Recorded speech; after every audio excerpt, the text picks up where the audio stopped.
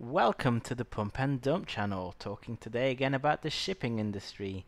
So I'm going to make a video today talking again about shipping stocks, Tsakos Energy Navigation and Nordic American Tankers.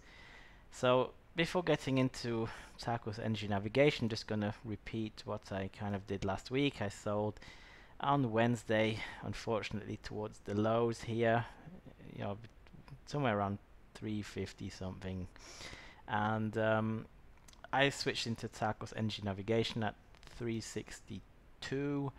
That would have been somewhere around here on that day.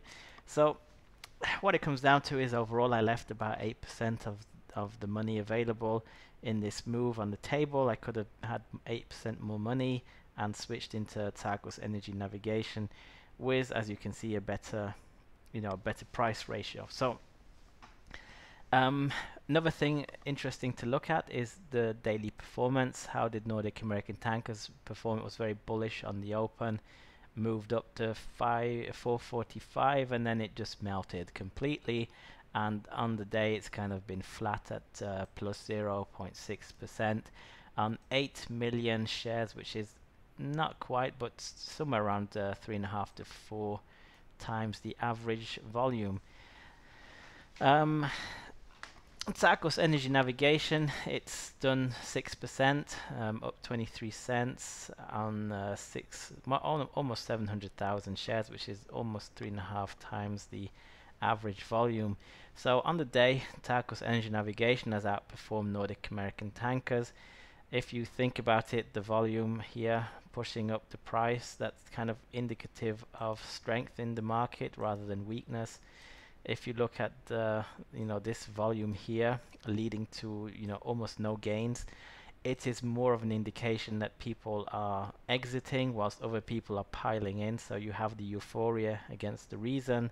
Reasonable sellers are people who assume that $45,000 per day on the Suezmax is overly optimistic. Anything above 45,000 is overly optimistic, is what they are saying. And the people buying are saying, "Oh, I don't care. I mean, look at the spot rates. We're at who knows, 1 million per day or something like that, or we're going to go to 1 million per day."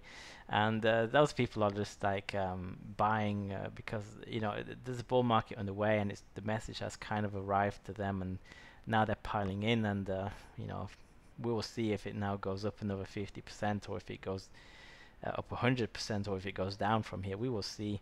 In the long term, I think the key thing to consider is that they have built up a lot of debt over the last couple of years in this downturn here.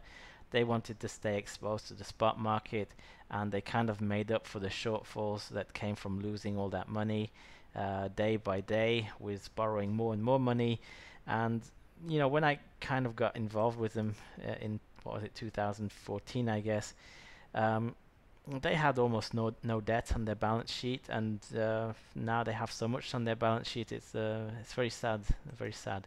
The CEO back in the day, when I got invested, he was talking about on like one of the first conference calls. They didn't do one for quite a long time, but then they started doing conference calls again, and the CEO was he was kind of talking about the debt, and the other analysts were asking why don't they take on debt to grow the company rather than issuing shares. And then he was talking about how the debt just never goes away, and talking about the risks. So the CEO was not in favor of debt, but I think given the bear market over the last couple of years, they had to take on a lot of debt to maintain their strategy of being exposed to the spot market. So what will they do with these cash flows that are coming in is the question.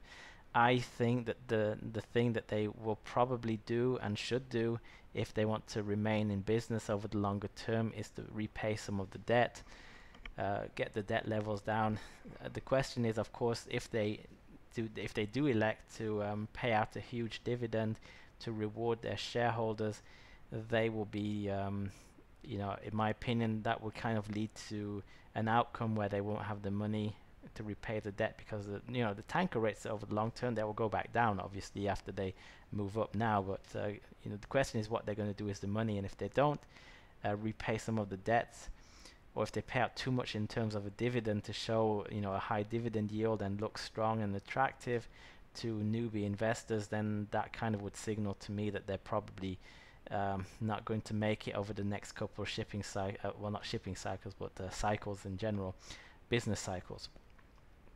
So that's kind of what I'm thinking of Nordic American tankers at this point in time. The risk reward is not favorable. I feel safer with Tsakos Energy Navigation. They do have, a lot more debt, and a smaller market cap than Nordic American tankers. So you're probably like wondering, well, how on earth is that safer? But it is, believe me. Going into the company, I'm going to talk a bit about it, and you can of course make up your own mind. If I just come back to the overall news flow, they redeemed some of the preferred shares, the B series. I don't know where it is, but it's somewhere probably still in this news feed. There you go, redeemed 50 million of 8% preferred shares, and recently they issued 35 million of Series G shares. They have a coupon of about 7.5%, and they're convertible. So overall, those securities kind of signal that when they were issued, that there was some bullishness building in this stock, and that the people who are buying these preferred shares, they were considering to convert them into common stock when the common stock is performing really strongly. So that's kind of where it's at. They like to use these preferred shares. But going now to the company's website, we will see some interesting stuff. So they're talking about leading growth continuously, and if you scroll down here, you can see their fleet here. It's kind of telling you how many ships they have, but it doesn't really go into the age. The age is given in the fleet section here, where you can see also where it was built, what the size is and everything, and the different vessel types. Yeah, if you want to check that out, of course, just go to their website, 10 with 2 n's.gr. Down here, what else do they have? They talk about 25 years of continuous growth. I think they've been in business longer than 25 years, because somehow I feel like this is an old poster. Yeah, something like that. So getting into the company, about them, they talk about this is a bit outdated if you look at it. They talk about their capital structure too, and their asset base, and what their business is. And you can see here they talk about the Series B, which was redeemed as I just showed. Then they have the Series E here, but they haven't mentioned the Series F and the Series G that has been recently issued. So that's kind of like out of date. There's some more stuff here if you are interested. Then going to the committee charters, this is very important. That's why I have these two open here. They have the code of ethics and the insider trading policy. These are two very important documents that they give some trust, because it kind of outlines what the directors are not supposed to do, and if they did do it, they can't like say, well, nobody forbade it. And that's kind of very important, that they should act ethically, not compete with the company. And then here, insider trading, they should not use material information, blah blah blah blah blah blah. I kind of looked over this a long time ago, and when I read it, it was to my satisfaction, so I'm not going to really go over it and read it again. If you're interested, of course, you should read these kind of documents. I think, though, the most important thing that I can point out that is not like on their website and kind of intuitively is this video here on YouTube. It has this guy here. This is Michael Jolliffe, and this is Nicholas Bornozis. Nicholas Bornozis is from Capital Link, and Michael Jolliffe, he is from Tsakos Energy Navigation. I can just go over the management, of course, too. Give a little snapshot. That's him here, Michael Jolliffe. Then you have all these other people here. The founder, of course, Nicholas Tsakos. Michael Jolliffe was co-founder, of course, too. That's why he's important. Then you have, some officers down here. I think they're actually the same people as we have up there. Maybe not this. This guy's like the only one who's not showing up, because he's there and he's the CEO. This guy, I have no idea, but it doesn't even have a picture. But anyway, important thing to note is that these guys are all in Greece. That's where the company is headquartered. They're incorporated in Bermuda to not pay any income taxes, of course. And this is kind of where it's at. They're in Greece. They don't like really have strong suntan, so they're not like on the beach sipping pina coladas or whatever all day long. But now getting back to this interview here with Capital Link guy and Michael Jolliffe. This is in 2018 when we were seeing some strength in the tanker market when OPEC was increasing their supplies again.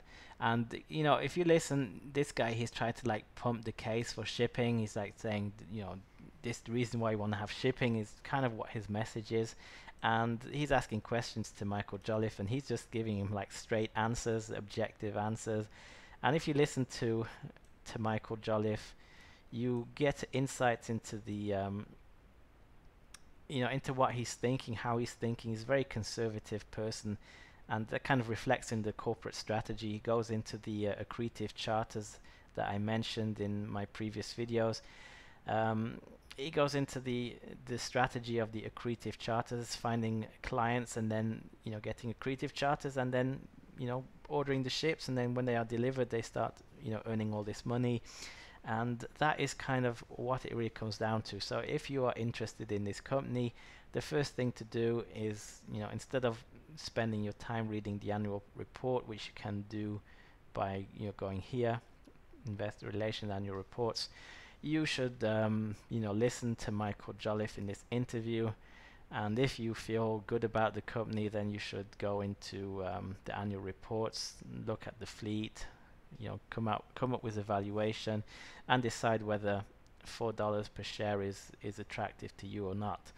I'm not going to tell you in terms of what I think the pricing is at this point in time. I've kind of pointed out that I feel more comfortable in this one than in this one at this point in time, and that might change in the future depending upon price developments and the company developments. But I think this is kind of where it's at, looking at the relative performance that we achieve over the longer time with our investments, looking at the companies that we are interested in being invested in over a longer period of time is also very important.